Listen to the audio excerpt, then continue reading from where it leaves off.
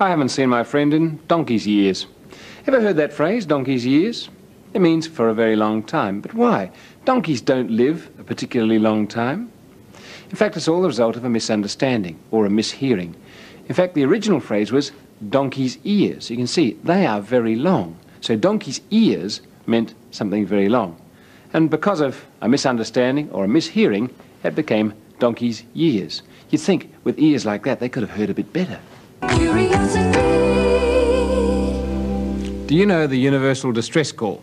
Well, one of them is SOS. In Morse, dit, dit, dit, da, da, da, dit, dit, dit, or three shorts, three longs, three shorts, with a lamp or with a sound. That's one of them. But the one that the ships use at sea is Mayday. It sounds a bit odd, because May Day is the 1st of May, and it's a day in England when people leap around a maypole and have a lot of fun. Doesn't sound like distress. How did that name come about? Probably from this phrase in French, Mayday, which means something like, help me. And that's probably the origin of Mayday, because Mayday in English is about the closest we can get to spelling Mayday in French. To the governor. And inside it said this. No, it wasn't in code. It's really quite straightforward.